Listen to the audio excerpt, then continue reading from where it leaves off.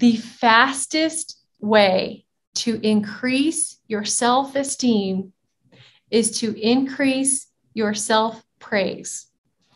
Now, we always want other people to give us praise, right? Some of us do. Some of us don't accept it. Some of us cannot accept a compliment.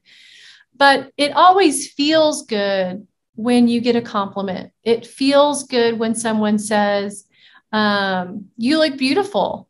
You look really hot. It feels good when people give you a compliment.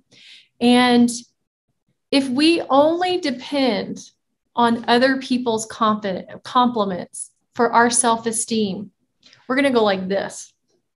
We're going to feel down when nobody is giving us compliments. We're going to struggle in relationships because we depend on our partner to give us that confidence. And the best relationships and the best way that you can build your self-worth is by giving yourself praise.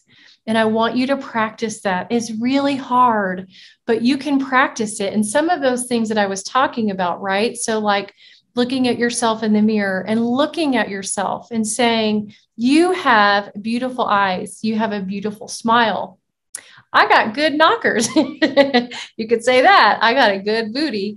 You can say I have beautiful legs. Whatever it is that you think is beautiful about you, I want you to focus on it and give yourself some praise. Give yourself praise about the efforts that you're putting in. Give yourself praise about where you're headed. Give yourself praise about, oh, I am going to have a thin waist in no time, right? So I want you to really focus on increasing your self-praise because you will increase your self-worth. And if you have low self-worth, you will never put your health as your number one priority. And it's really important to understand that if your health isn't your number one priority, you're going to make excuses. It's never going to be the right time. There's always going to be something that comes in the way and interferes with your health. So you've got to really raise your self-esteem, raise your praise that you give to yourself, and then you'll start raising your self-worth, and you will know that you're worth it to be able to put your health as your number one priority. I find it interesting. A lot of women have a very difficult time putting their health as their number one priority. And when I say that, it almost is like you have this, I can't put myself as my number one priority. That is so selfish. And it doesn't mean when I say your health is your number one priority that you're not taking care of all of your responsibilities and taking care of your kids and your job and your work and whatever else that you're doing. It just means putting yourself up there equally with all of those other things.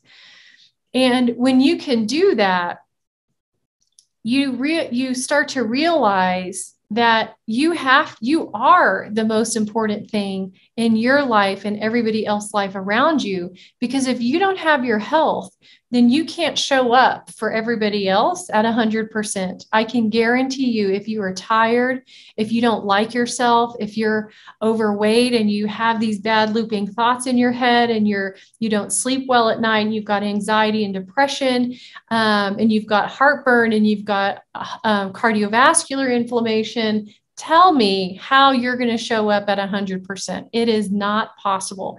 And when you start to increase your self-worth and you start to put your health as your number one priority, you start to be able to show up. And guess what?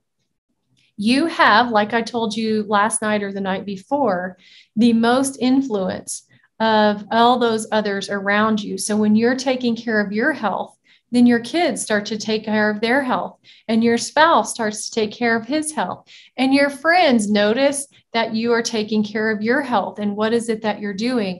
So you have to raise your self-worth, and the only way to do that is by increasing your self-praise.